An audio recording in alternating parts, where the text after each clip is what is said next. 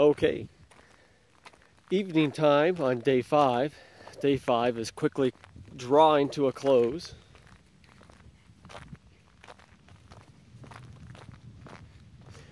It is 9:20 on Wednesday the 17th, 2015.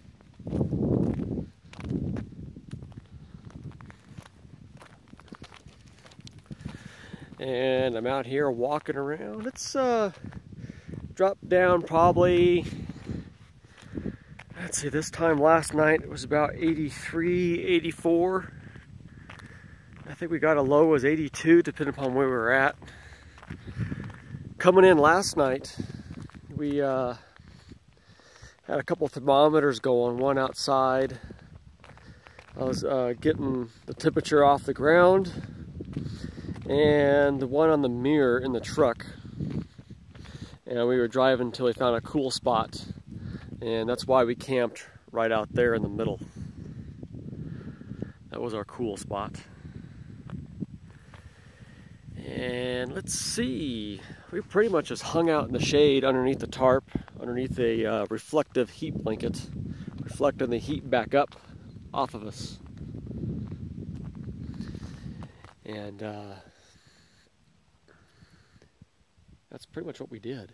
Flew the Phantom around today, up and down, all over. Put some mileage on that thing. And the interesting thing is with that, I found out that when my cell phone is within proximity, close proximity with my Wi-Fi repeater and the Phantom transmitter, my service, I'm watching Seiko out there. She acts like she's tracking something. That was weird. She's coming back. My lack of service would actually bump up to 1x, 1 bar.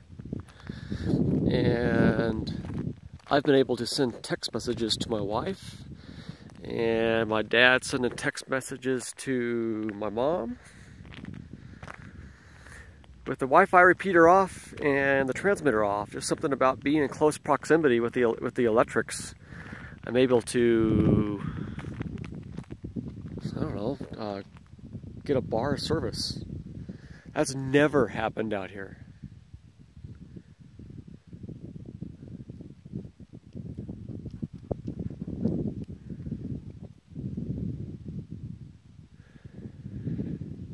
Enough of boring you with the service and cell phones. Over there is Notch Peak, the tallest mountain on the horizon. What's the elevation of Notch Peak?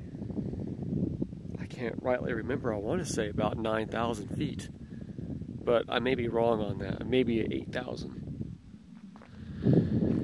Directly to the west, the sun's already down. We have a planet up there. You can barely see it.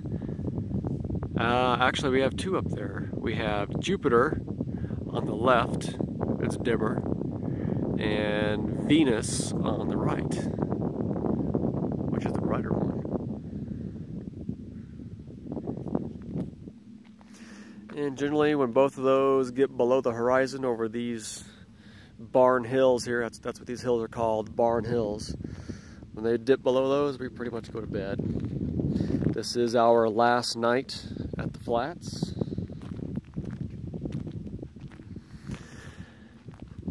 Tomorrow we start to head home.